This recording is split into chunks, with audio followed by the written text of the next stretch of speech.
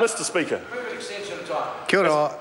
As much as I would Reno, like to move an extension of time, I think that member deserves a drink.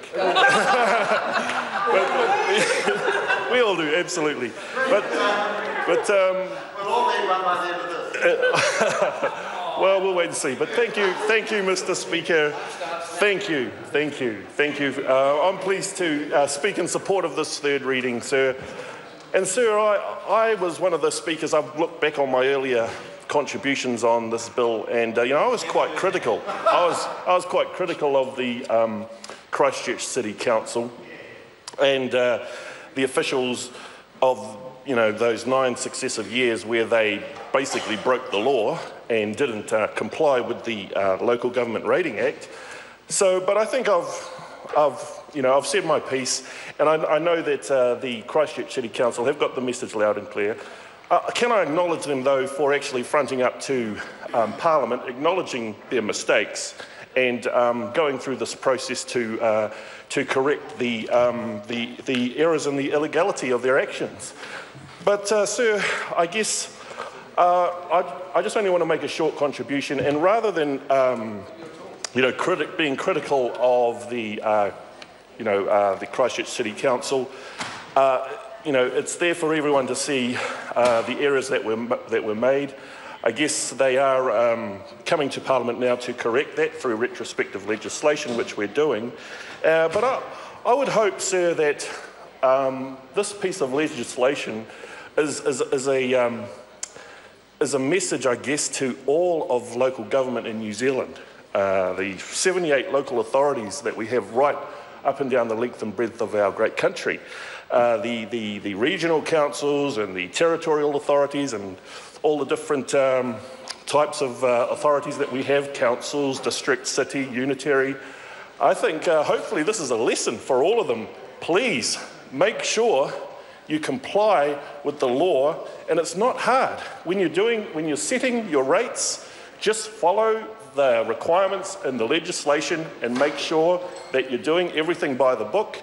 And when you're passing your resolutions, you're actually including everything that's required to be put in the resolution. It's not hard.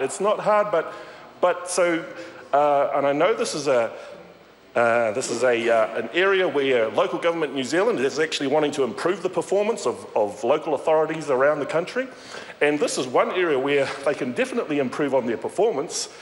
Just please take the time, do what Mr. Ron Mark did when he was the mayor of Carterton. They made sure they complied with the law. They passed their resolutions, and they included all of the correct information to ensure that it was compliant with the law. And so that's really my message. Please, to local authorities around the country, please make sure you follow the requirements, the compliance checklists. It's not hard. Make sure that you put everything in the resolutions, because otherwise we may be forced to sit through more contributions that we've had tonight. We've heard about Shakespeare, we've heard about neoclassical architecture, we've heard about all sorts of stuff in this debate. And so unless the good people of New Zealand want to sit through more corrective patch-up legislation, please, local government across New Zealand, please make sure you just follow the law, pass your resolutions, make sure they're all complete, cross the T's and dot the I's, and then we won't be wasting our time, we won't be wasting our Parliament's time putting through really unnecessary legislation which shouldn't happen in the first place. But regretfully, there are times where Parliament has to step in, and I would just say, let's hope there's not a concerned citizen or ratepayer around the country who may be going through their local government official information, wanting to get copies of all the resolutions that were passed and trying to marry them up. You know how some people might do that out there.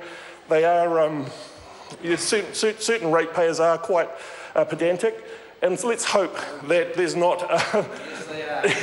Let's hope that, more of these errors do not come to light, because you know, if it's happened for one of our major councils in Christchurch City Council, and goodness knows out of the 78 other local authorities around the country, let's hope that they have all been compliant in passing their resolutions. Thank you, Mr. Speaker. I call Matt Ducey. Thank you very much, Mr. Speaker. It's a great honour to rise and speak to this bill for the first time, the third reading